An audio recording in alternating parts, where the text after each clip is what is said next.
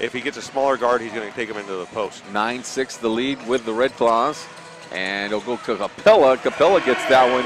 And Capela scores right there to make the score 9-8. 2 points there for him. 13-12, Maine. Going up strong is Capela. And Capela showing some athleticism there. The best defense I've seen the Vipers play in some time.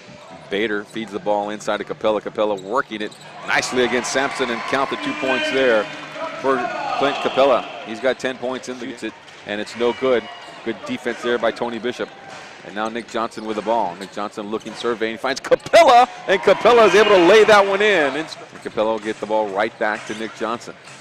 Johnson inside to Capela, and Capela with a finger roll. It's good. 2 steps, and he's right there. Lead here for the Vipers. Here's Capela. Capela working against Sampson, spinning, feeds it inside to Murray. What a pass from Clint Capela. At least we think that was a pass. Murray puts the points. Oh, now this is Magruder with the ball. Magruder inside. Sampson from the elbow will take the shot, and it's no good. Magruder gets the ball back, blocked by Capela. And now to Nick Johnson. Jarvis Threet. He's on the defensive side of the ball right now. Okay, so here we go. Taking the shot, no good. Good defense there. That was Owensby. And Stringer finds Owensby. Owensby going up against Capela. Capela blocks that one. And rebound Murray.